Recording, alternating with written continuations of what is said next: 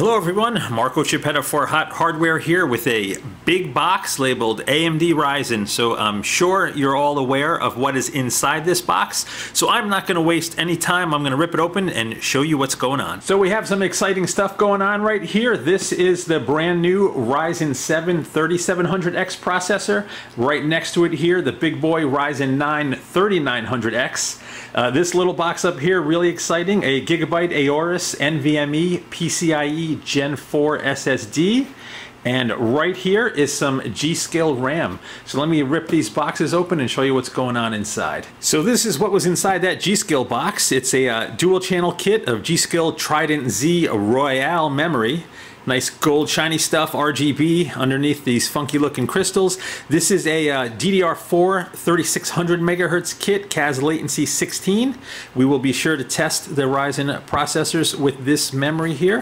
Now let me get that SSD open because I know you guys want to see that too. So this is what we had going on inside that Gigabyte SSD box. It is a Phison based 2 terabyte NVMe PCIe Gen 4 SSD. So these guys are capable of 5 gigabytes per second sequential transfers. That's one of the advantages of the PCIe Gen 4 support on AMD's new platform. Now these drives were pictured in lots of the articles that went live with these copper heat sinks installed. It appears to be an option on here. You don't have to install it, but it comes with the hardware necessary to put it on there. So I've gone ahead and taken the liberty of cutting the box open. As mentioned, this is an AMD Ryzen 7 3700X inside here. Now these processors will include a cooler. So inside the box is one of AMD's Wraith Prism coolers. So nice copper base with thermal paste pre-installed, copper heat pipes, and aluminum thin fins here with an RGB fan. There are some cables and stuff inside there to connect it to USB to control the lighting.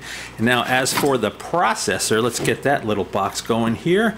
This is the Ryzen 7 3700X. I am probably going to leave it in its protective cover until I test it, because it looks just like the previous gens. Same socket AM4 here. Basically the same setup except for the branding. This is an 8-core upper mid-range processor. This is the 3700X.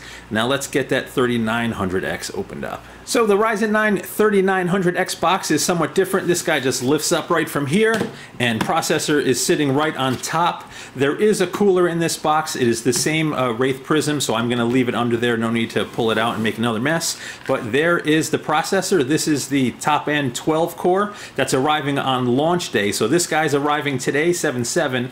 In September, there is a 16-core 3950X coming, but that guy's a little further out. As of today's launch, this is the top end. Now, of course, we can't test these without some motherboards, so let me show you a couple of motherboards that arrived as well. So here is one of ASUS's top-end X570 based motherboards for Ryzen 3000 series. This is the ROG Crosshair 8 Hero Wi-Fi. Let me pop this guy open to give you a better look. So that is the new bad boy. As you can see, this guy's actually actively cooled. The chipset is actively cooled.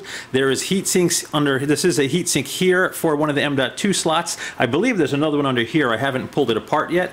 And that is the familiar socket AM4. Nice black layout here. There's a ton of accessories underneath. I'm not going to pull them out. I'm trying to turbo through this video just to give you a quick look. But this is one of ASUS's top-end boards. There's, lighting here in the I/O shield, metal retention, protection around the PCI Express slots. Just lots of top-end features for Ryzen overclockers and for gamers.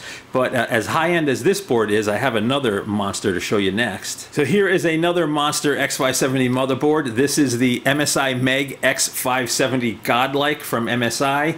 This is a really high-end board. I swear this box must weigh 15 pounds, and it's also much harder to open on video. So let me take a quick break and pull this board out for you. Hold on just a second. So here's an up-close and personal look at the MSI Meg X570 Godlike. This is another super high-end board. Tons of features on this guy. Again, actively cooled like the ASUS board. There's that familiar socket AM4. Metal protections around the slots for the memory and expansion cards. Cooling for all the M.2 slots. Robust cooling for the VRM and chipset linked with a heat pipe. You have a really robust 14+4+1 phase digital VRM on this board. Also a a really cool OLED display here that displays hardware health information and other things about the system on this display. Just tons of high-end features. This is what we're going to use to test these latest Ryzen processors.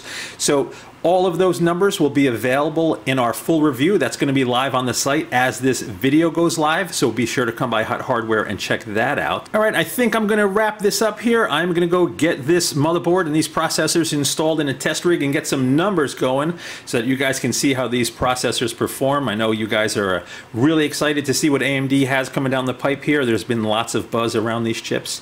So once again, I hope you like what you've seen here. I'm Marco Chiappetta for Hut Hardware. Please like and subscribe, and thanks for stopping by.